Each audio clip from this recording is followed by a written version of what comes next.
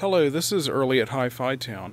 The other day I was asked by a low-power tube audiophile who was attempting to assemble a DIY open baffle setup for that could act as a companion with his high-efficiency Lowther full-range drivers. I was asked by him if I had any potentially usable woofers that could be powered by his single-ended amplifier. And that's a real rarity to find a true woofer that's from the 50s or 60s. A vintage era woofer is very tough to find. You rarely ever see them. And I just happen to have a couple in the shop that I offered him. And I wanted to share these and the test results I got with them. Because I do think this type of speaker is very appropriate for open baffle uses for those looking to reproduce only low frequencies and to not creep into the delicate mid-range that so many high-efficiency 8-inch drivers have. But these would also be good for a two-way and a three-way system. These were constructed by ROLA in the 1950s. And the first thing you'll notice is a very large, powerful Alnico magnet, you know that tells you right then that these are no newer than the early 1960s. They did measure out to be a nominal 8 ohms, which is unusual, but given where they were used, these were typically, speakers like this would have only been constructed to reproduce very low frequencies that would have been found in you know, pipe organs or other types of tone cabinet reproduction scenarios. They weren't used in hi-fi yet. And so when I flip these over, you'll notice what makes these really a great consideration for tube audiophiles is the fact that they're all paper. They're a low excursion cone, so they're fast and you know, suitable for an open baffle. To cut out any low frequency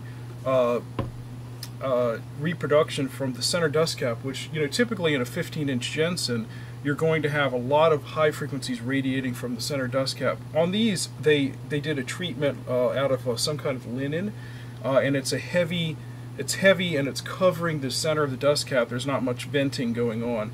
And these are straight-sided cones, and they're just really intended to reproduce low frequencies and have a low resonance, and that's what's really unusual for speakers of this era. These are from about 1959, as far as I can tell.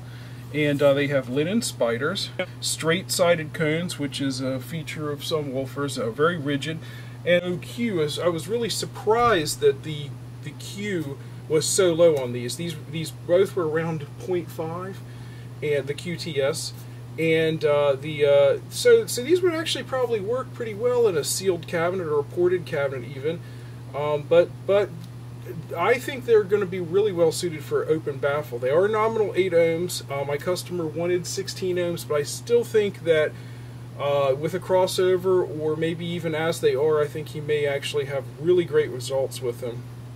Here we can notice that they have a high peak. They've got really powerful magnets, so with the relatively low Q, they're going to really have a nice strong resonance point, which is free air on these two was about 40 cycles, so that's also very, very low for a vintage set. Probably the only thing I have around like it. So just wanted to show these off, and I'm going to do a quick demonstration of them now. So no tricks here. The tests that you see have been conducted with this very small, about 3 watt per channel, single-ended 6PQ5 amplifier. And these tests will be conducted free air, in other words, on a bench, because there's no way to predict how the woofer or driver will be used in its final place, so it could be used in a cabinet or open baffle. So here's a sweep starting at around its resonant point, all the way up to voice range and above, so that you can get.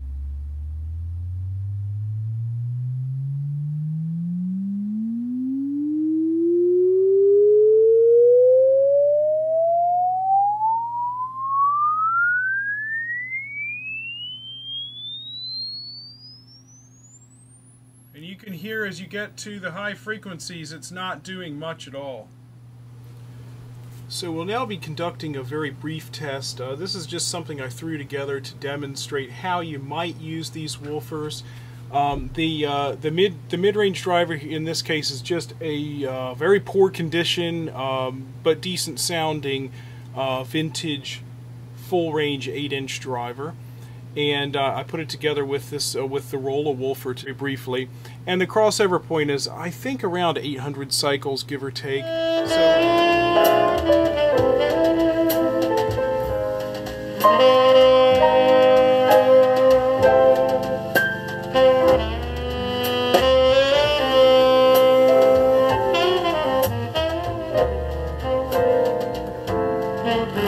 I sit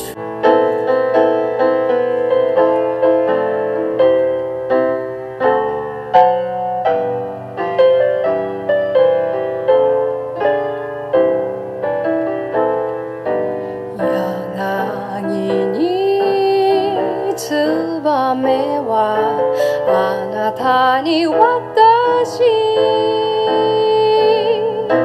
胸の振り子が鳴る鳴る朝から今日も Nothing bloom for me and you and I think too